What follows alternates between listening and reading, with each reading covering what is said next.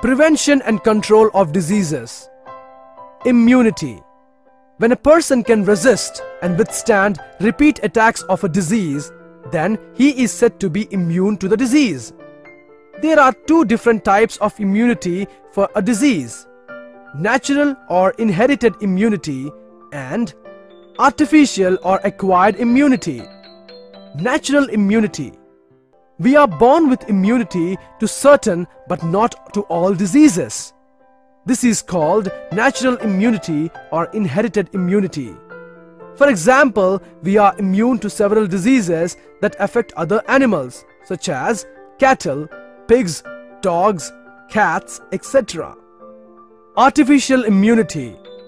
This type of immunity we do not have from birth. We get or acquire as we grow older. Vaccination. Acquiring immunity to a disease by vaccination was discovered by a British doctor called Edward Jenner in the year 1776.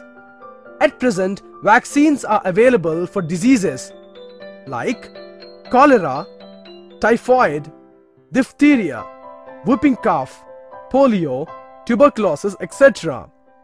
Some of the vaccines, if taken once, the immunity persists for lifetime, while in some cases the immunity will last only for a limited amount of time.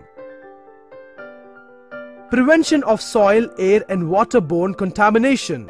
We have learned that several disease-causing microorganisms spread through soil, water and air.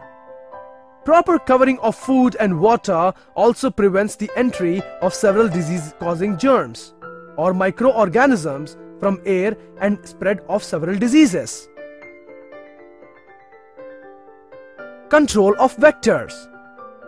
We have learned that several diseases are also spread by animals living in our surroundings. They are flies, cockroaches, mosquitoes, lice and ticks.